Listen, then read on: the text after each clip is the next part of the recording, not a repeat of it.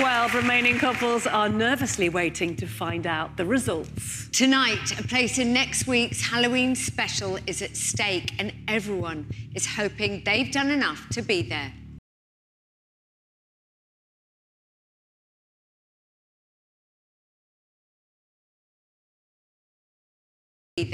Two couples will find themselves fighting to stay in the competition, and as we've seen so far this series, nobody is safe from the dance-off. We'll also have music from Sophie Ellis-Bextor.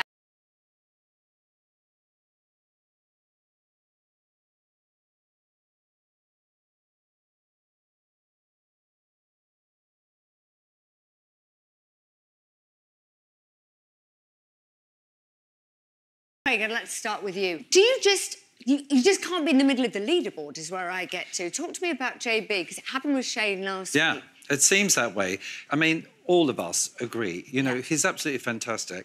So it is a danger, please. You need to have the public on side as well as be a great dancer. So it's tough.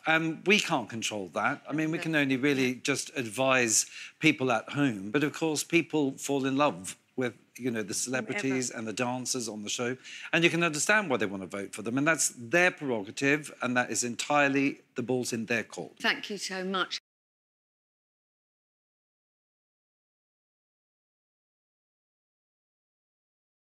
You're a bit emotional that somebody's going to know. Yeah, it's always horrible to see people go because we've formed such a proper group. Michelle, I believe he always loved the rumba. You still do the rumba as a warm-up, like every time you train. Jamie now requests to do the rumba, our rumba routine, as a warm-up. And I can't say no because he gets upset. And he's like to me, can you not, Michelle, just give me 1 minute 40 of your time? Just 1 minute I'm asking for, just to do the rumba. Yeah. Can I just say, I've got good news, because I feel like the rumba thing is getting a bit boring now. So I'm going to stop talking about the rumba. Right. Oh, wow. Let's applaud that, please. And I'll move on to paso. There you go. Sarah,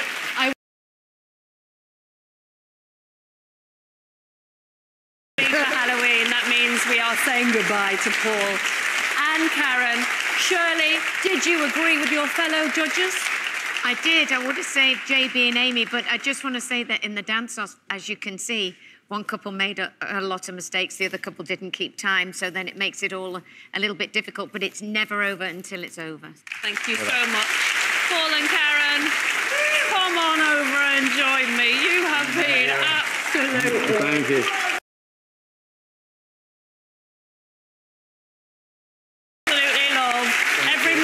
You on the show. We truly have. You've been a gentleman. Thank you. If you would do us the honour of one final dance. One more. One last time. We'd love that. Thank you, Paul.